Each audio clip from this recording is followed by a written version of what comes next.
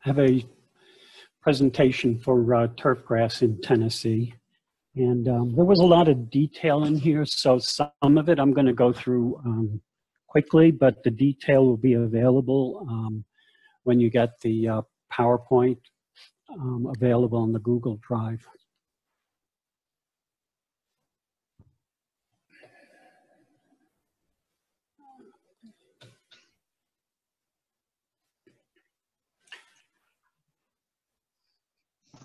So the origins of turf lawns started way back in Europe when the elite had castles and they wanted to have clear grounds around the castle so that the soldiers that were protecting the castles had clear view of any enemies that would be approaching.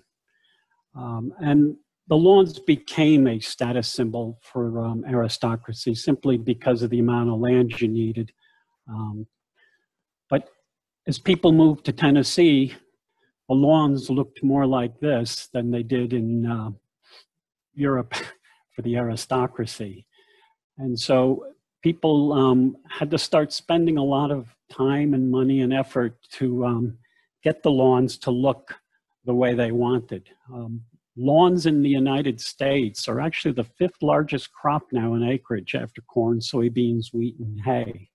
And the ironic thing is humans don't eat the grass. The primary purpose really is just to make us look good and feel good about ourselves. The lawns are very time consuming and can be expensive. They have to be cultivated, watered, mowed, and repaired. There is some utility, for grass. It stabilizes the soil, it reduces erosion. It's more temperate than hard surfaces like parking lots and pavement and driveways and sidewalks. And as a living plant, it helps remove toxic substances from the environment, reduces CO2, increases oxygen. It enhances the landscape, and when it's used for sports, it reduces injuries as opposed to playing on a solid surface.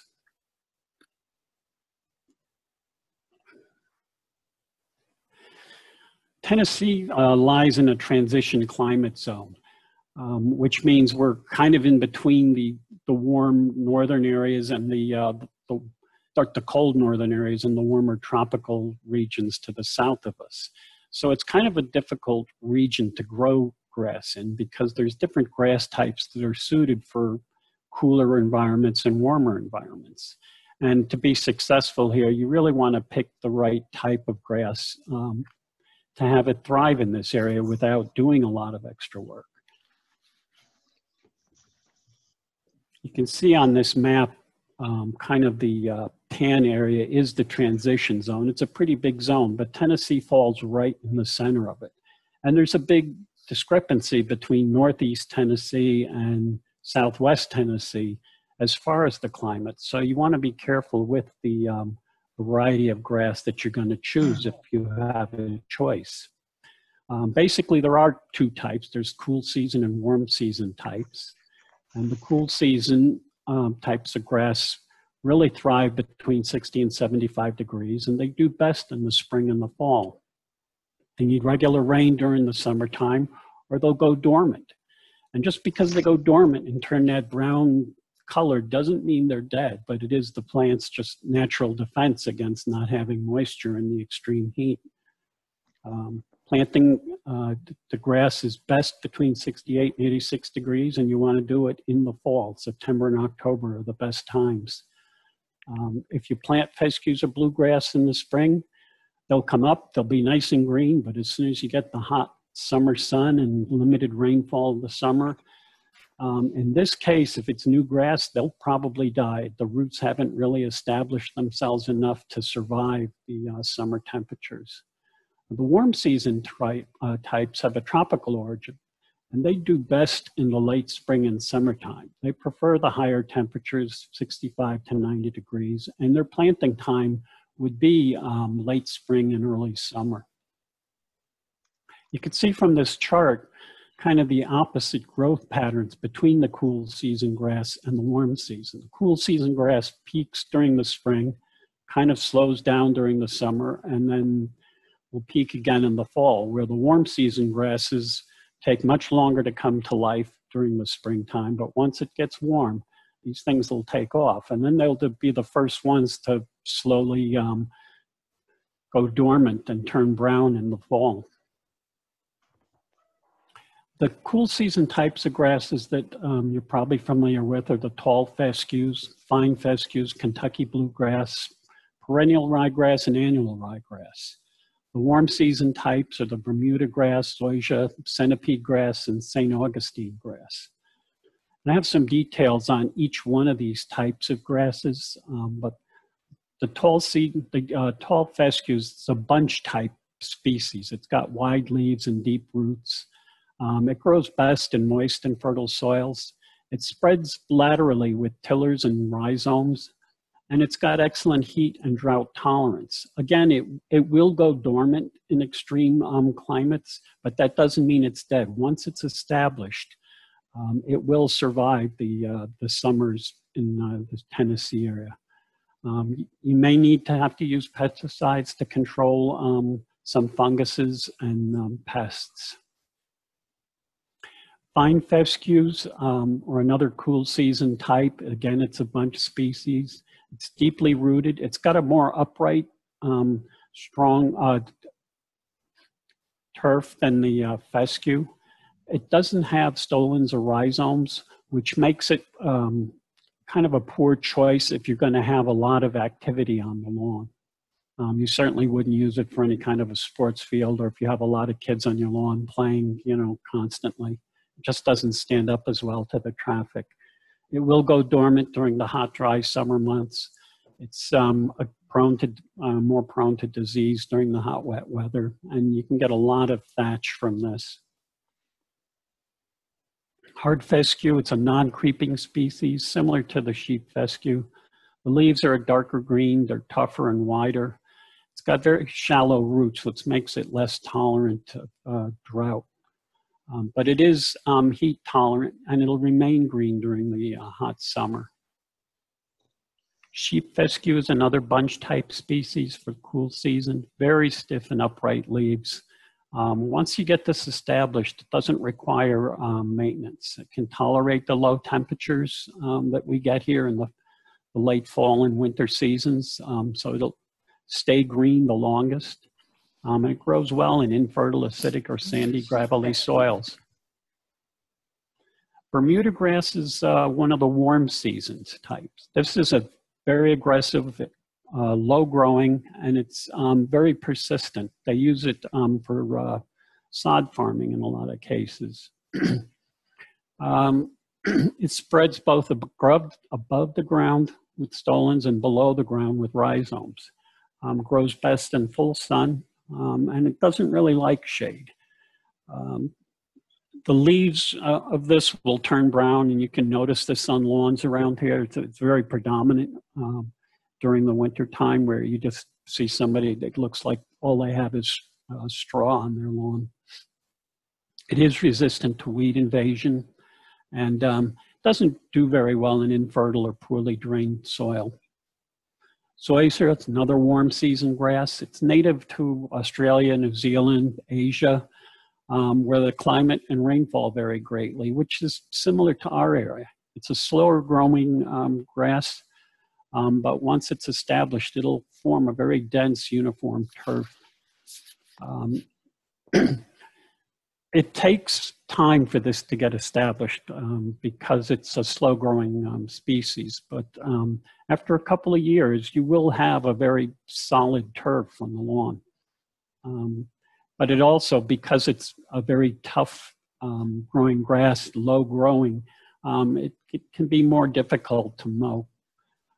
It's excellent as far as drought and heat tolerance. But if you drive your car across the lawn, one of those people that likes to park your car on the front lawn, it doesn't do well with injury. Again, because it's slow growing, it's going to take a while to recover from injury. Centipede grass is another example of a warm season grass. This doesn't require very much fertilization. Again, it's slow to spread and get established. Doesn't require a lot of maintenance once it is established. but it does tolerate drought and the heat in this area.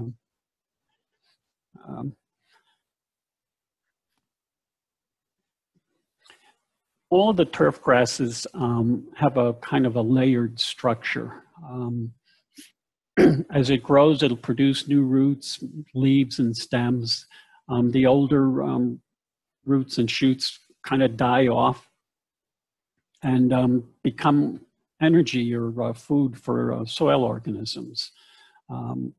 As it grows, and if it grows at an unfavorable rate, you'll get a lot of what's called thatch. That's the part of the grass that gets sloughed off. Some thatch is good for the lawn. It's kind of a spongy, resilient layer between the soil and the grass, but too much thatch will be detrimental to the lawn. It actually can prevent moisture from getting to the soil. This is a picture of the kind of layered structure of the grass, showing the thatch layer, the crown of the grass, and the grass blades. The crown is where the grass shoots of the tillers meet the root systems. The rhizomes are one of the ways that some of these grasses will spread, and they extend out beneath the ground. Stolons are parts of grass from certain types that will spread above the ground. So you can actually see them creeping across and producing new plants. And tillers are the above ground branch of a plant.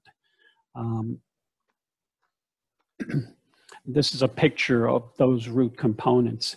Now, depending on the type of grass, some of them will have stolons, some will have rhizomes, others won't. It depends, again, on the type that you've planted.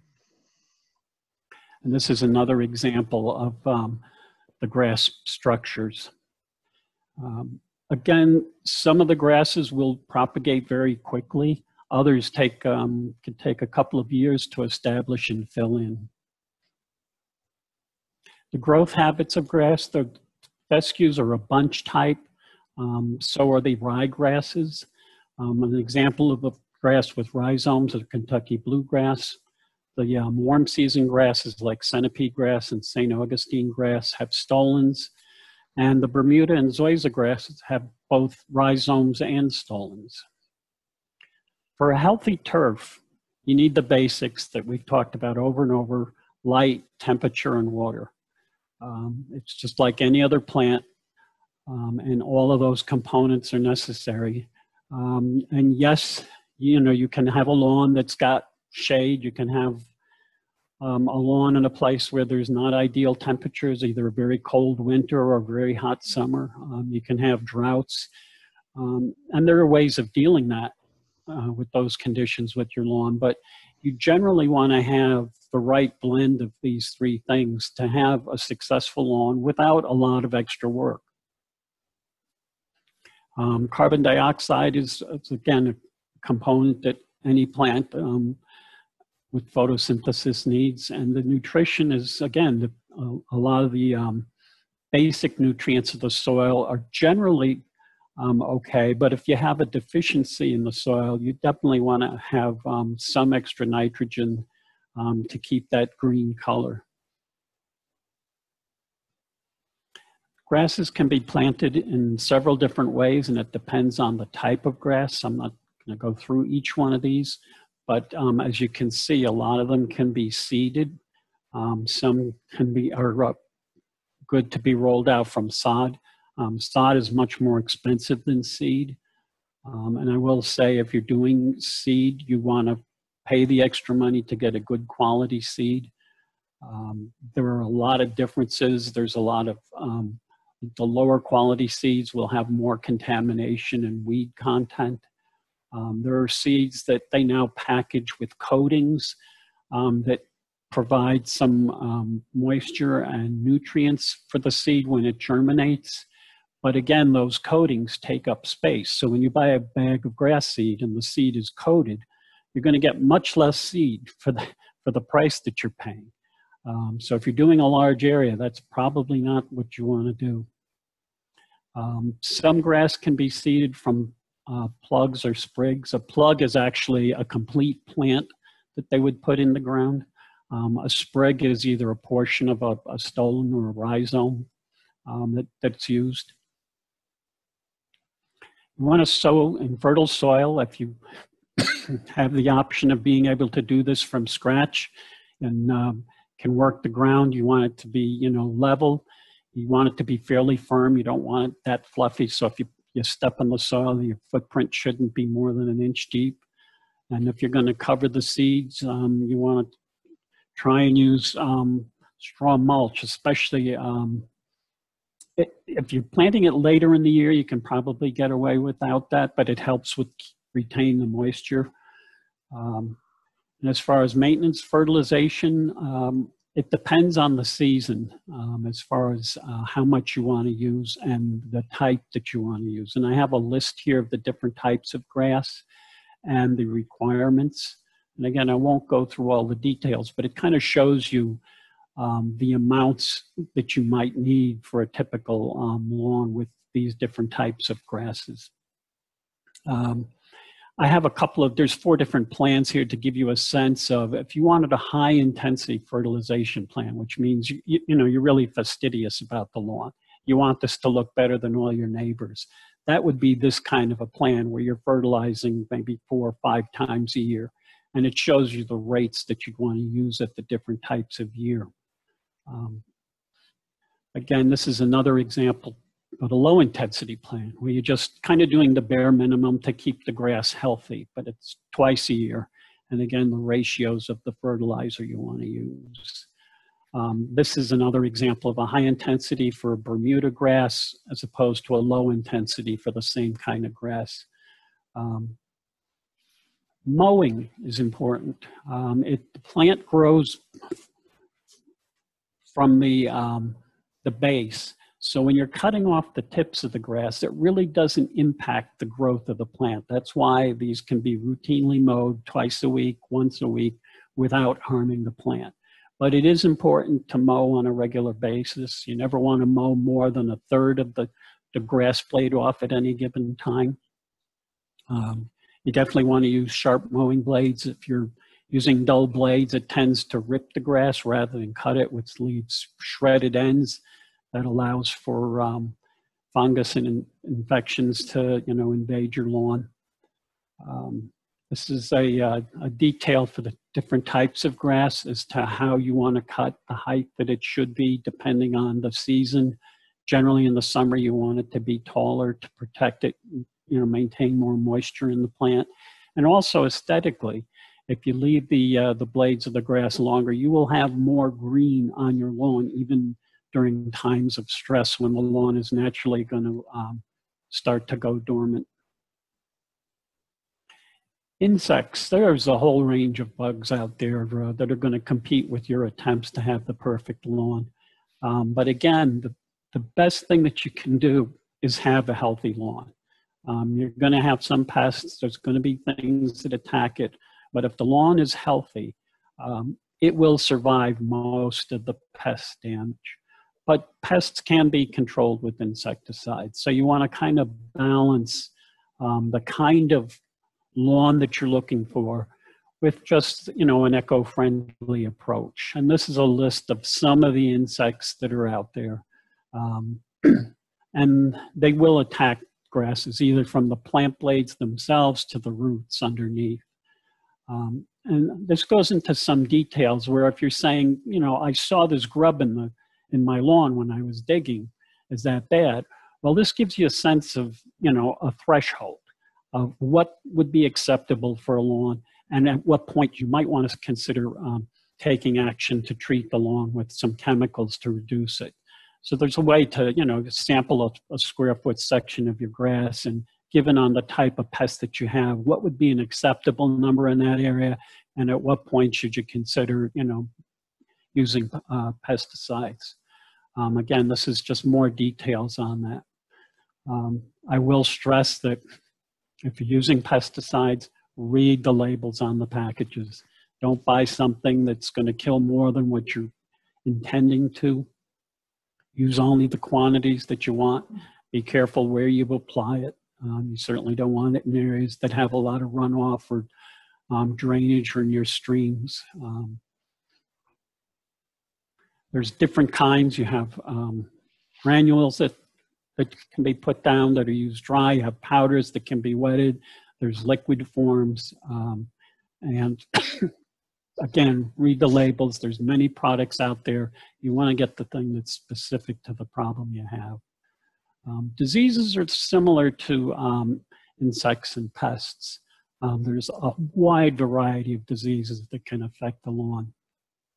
And I'll say it again, the most important thing for disease control is similar to pest control, is have a healthy lawn.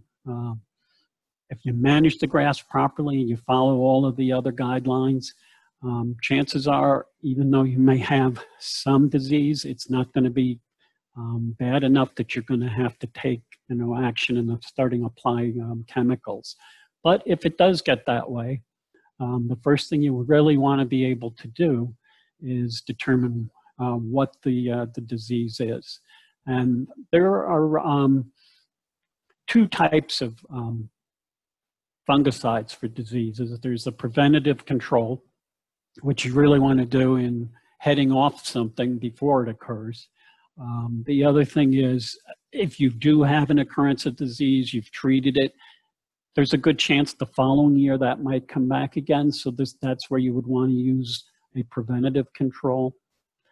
And then there's the curative control, where you definitely have a serious problem. You need to do something to kind of contain it before it actually kills the grass. Some of these diseases will affect the grass. It won't kill it. But others, if it's not treated, can actually do enough damage to the plant where it'll kill the plant.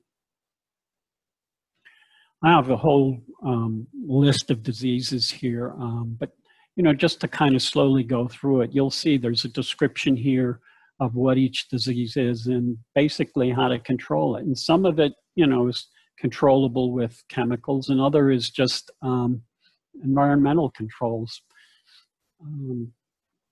Algae is one, brown patch is another.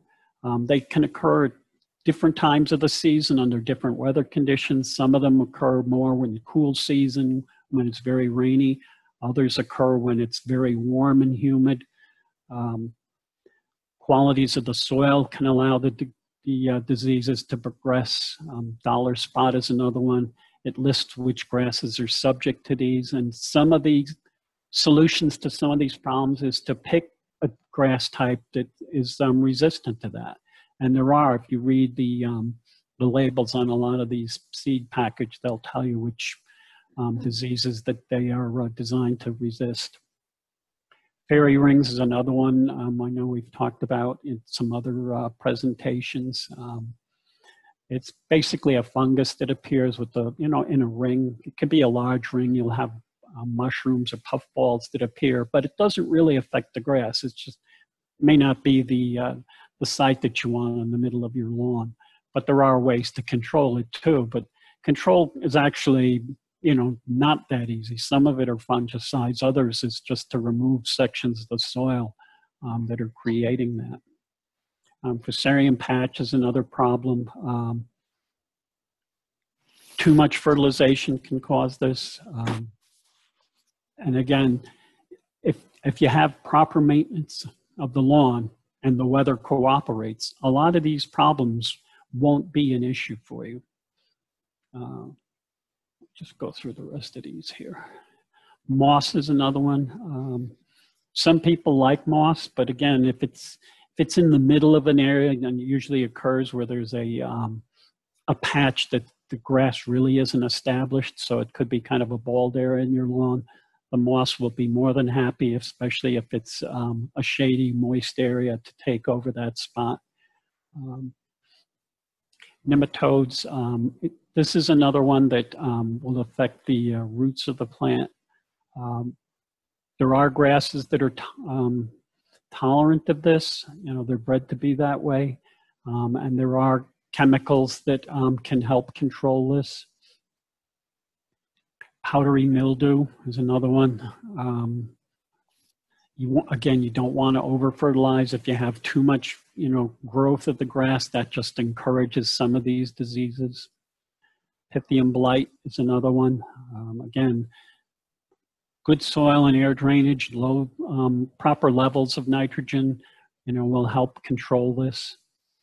Red thread, I'm just going to go through these quickly. Rust is another one. I have the details in here that when this is posted, you'll be able to go back and look at the details of this if you're interested in trying to identify a problem on your lawn. Slime mold is another one. This is a physical one that, you can probably just remove the mold because it grows on the leaves. It doesn't really affect the grass, but it's just unsightly. Dead spot is another one that's kind of limited to Bermuda grass. Again, be careful with how much fertilizer you're using. Stripe smut affects the bluegrass and tall fescues, and it is a fairly serious disease, but again, proper fertilization. Don't overwater the plants. White patch is another one. This is a summary of some of the diseases, the peak times when they occur, and some of the factors, the environmental factors that will help, encourage the disease that you'd want to avoid. Weeds, as though pests and funguses weren't enough to make you stay up at night and worry about your grass. There's a whole classification of weeds that love to invade the lawns. There are a lot of people that figure if it's green, I don't mind it growing in the middle of my lawn. There are other people that are just obsessed with anything that doesn't look like a blade of grass in the middle of their turf. So there's a couple of categories for this, the classifications. You have broadleaf weeds like wild carrot, chickweed, dandelion, white clover. There are actually grass species that are considered a weed: Johnson grass, crabgrass, goosegrass. And then there are sedges and kyllinga like yellow nut sedge and green kyllinga.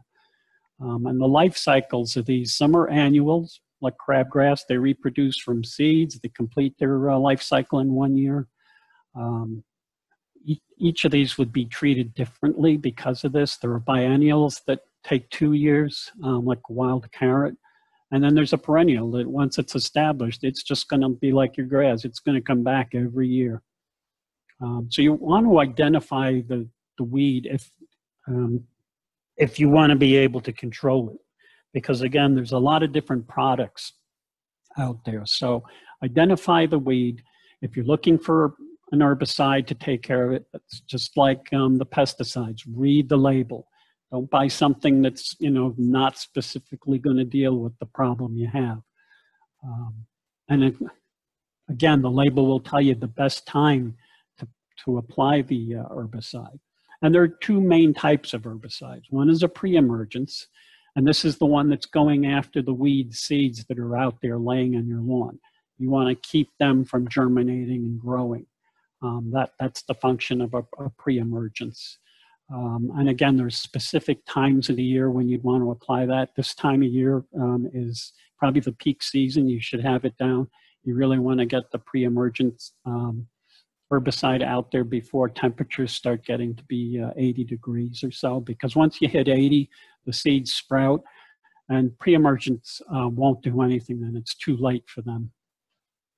And then there's the post-emergence, once the weeds are actively growing, that are designed to take care of that. And there's two types of classifications. There's selective and non-selective. So the selective herbicide is going after specific weeds without harming desired plants. Then the non-selective, which kills a much broader range of plants. And again, you have to be careful where you use that. But I've seen landscapers come in that when they want to renovate a lawn, will use a non-selective herbicide. They basically want to kill anything that's green and growing.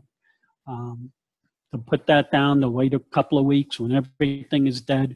They'll till up the soil, they'll put brand new seed down, make sure it's irrigated. And, again, if you properly maintain that, you'll have, a beautiful lawn. So in summary, lawns have to be cultivated. Very rarely will you get a beautiful lawn without doing the work. You have to mow them, got to water them, they've got to be fertilized and weeded. You got to control the pests. Diseases need to be treated if they're prevalent. But most importantly, you want to enjoy your lawn.